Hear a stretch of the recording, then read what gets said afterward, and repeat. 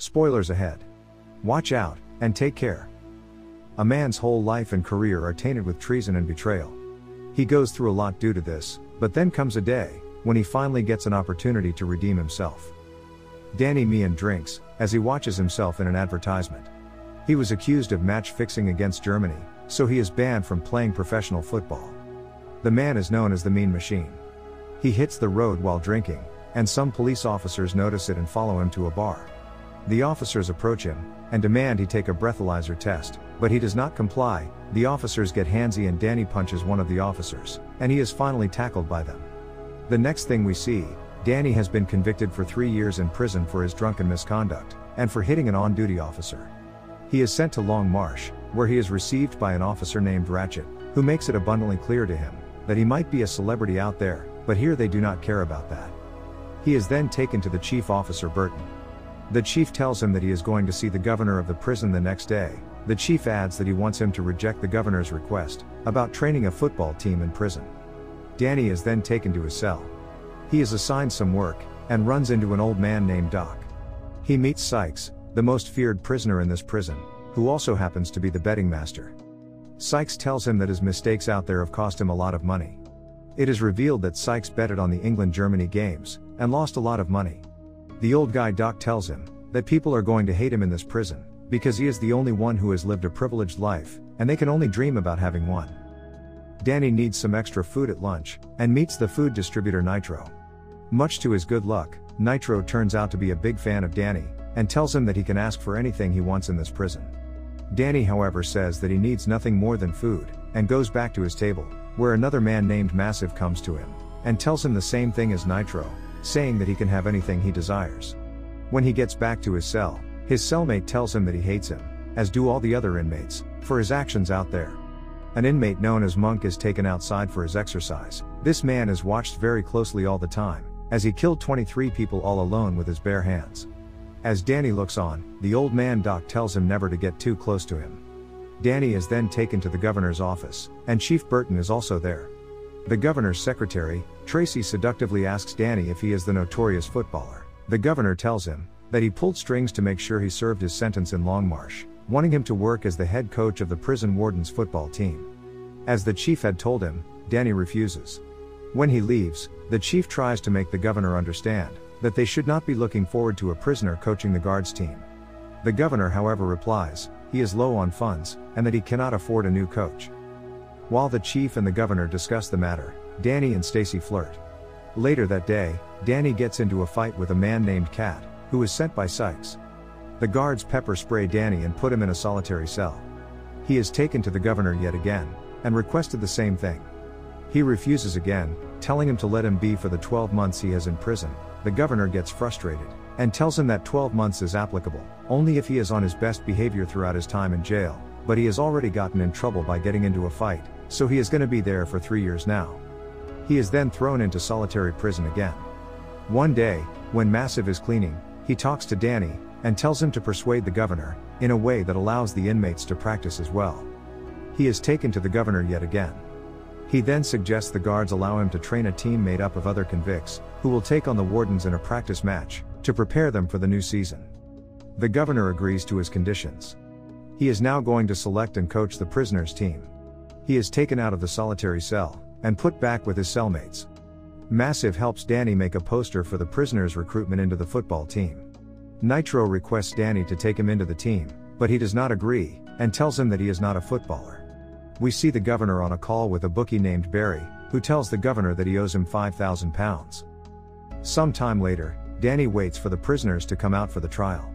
One of the prisoners takes the ball, and kicks it to the other side of the prison. When Massive goes to take the ball back, he runs into Ratchet, who throws insulting and racial remarks towards him. Massive however does not say anything, and gets back to Danny after retrieving the ball. Danny then talks to him about taking Sykes' men into their team, but Massive tells him that the man is never going to allow his men to play for Danny. The next day, Danny sees some inmates trading drugs. A boy named Billy comes to him, and tells him that he is a big fan, and asks to join his team. Danny goes to see the old guy Duck, and tells him that Sykes is smuggling drugs into prison, and selling them to the inmates. The man tells Danny that the higher-ups know about everything he is up to, and the governor allows him that, as he helps him with betting, tipping him to bet on the right side. Massive is playing football in the hallway, when he is approached by Officer Ratchet, who stops him and starts hitting the shit out of him. As the other inmates look on doing nothing about it, the officer keeps beating, until Danny notices him and tackles him away. He is yet again taken to the solitary prison for laying hand on an officer. When he comes out this time, the other inmates start liking him, as he risked himself to protect Massive from a brutal officer. There are more people coming to him now, wanting to be on his team. He makes a team and starts training them, but he soon finds out that they do not know the first thing about football, so he is gonna have to find another team. A man named Chiv is interested, but he is not allowed to join as he is Sykes' man. Danny is in the bathroom, when he is attacked by Kat and Chiv, who accuse him of ratting them out to Ratchet for selling drugs. Chief Burton shows up, and asks Danny if he is alright. Danny lies to him as he nods in yes, saving Kat and Chiv. Chiv is now impressed by him, and right away signs to join his football team. Danny comes up with a plan. He goes to Sykes and tells him, if he allows his men to sign up for the team, he can bet on his team, and earn a lot of money. He does not give him an answer, but does add that he will reflect upon it. Danny then recruits Billy into his team. Sykes goes to see the governor, and tells him that he will help him pay the money to Barry, but he needs more time. Danny is in the toilet area, when Sykes shows up and tells him, he is willing to do as he offered, but first Danny must fight one of his men in a face-off. If he defeats that man, Sykes will help him. That night, a brutal face-off occurs, and Danny manages to pull it off. Sykes' men are now on his team. The next morning, proper training starts, and he tells his boys to keep it basic, and they will do fine in the game. Danny realizes that his players are not bad, but they still need a goalkeeper. Massive then suggests they take Monk as the goalkeeper. The other inmates however add that it is not going to be possible, as the man is always kept in a solitary cell. Sykes then goes to the governor and asks him to allow the man to play. Sykes tells the governor that if he allows Monk to play, Sykes will take care of Barry.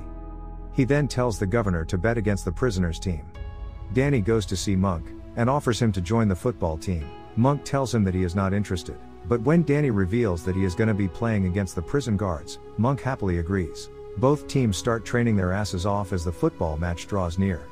Sykes makes it abundantly clear to Danny that he wants their team to come out victorious, as this is the only way he can make up for all the money he lost in the England-Germany game. Nitro hates Danny. He does not want him to win, and has been conspiring against him for a long time. He is the one who sent Chiv and Kat to attack Danny, and now he is with the guards. They want to kill Danny before the football game. Nitro is angry that his plan to have Danny killed failed. It turns out that the Nitro is a bomb expert, and he offers to have Danny killed, in exchange for a transfer to a lower security prison, which the guard Ratchet agrees to. Nitro makes a bomb in his cell and places it in Danny's locker. Both of the teams are ready to clash. Danny and the rest of the team are going over tactics in one of the cells, when he realizes he has left a tape, containing the footage of the guards playing last year, in his locker. Doc offers to go and get it, and as he leaves, Jerome asks Danny why he fixed the England match. He reveals he was heavily in debt at the time, and was blackmailed into fixing the game, with the promise of enough money to pay off his debt if he threw the game, or the threat of being crippled for life if he did not. As he is telling this, Doc arrives at the cell, and is killed by the bomb. Nitro is subsequently sent to another facility, but not to the minimum security prison he was promised, but to a mental health facility. The match commences shortly after Doc's death. At halftime, the inmates team is winning 1-0, and the morale is high, until the governor, fearing what will happen if he loses a second bet, attempts to blackmail Danny, accusing him of being an accessory to Doc's murder, and threatening to sentence him to 20 years unless he throws the match. At first, he puts his own interests before that of the team's, deliberately playing poorly, and faking an injury to be taken off the pitch. As the final moments of the game tick down, he redeems himself, bravely using a square ball to fellow inmate Billy the Limpet, to win the game for the prisoners.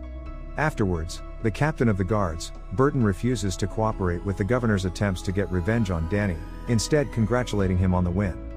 The governor's vehicle explodes, and Sykes informs him that he and Barry the bookie will retaliate if he tries anything.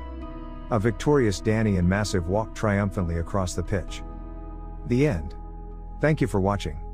Subscribe if you'd like to see more videos like this. Turn on the notifications, and leave a like to help the channel out.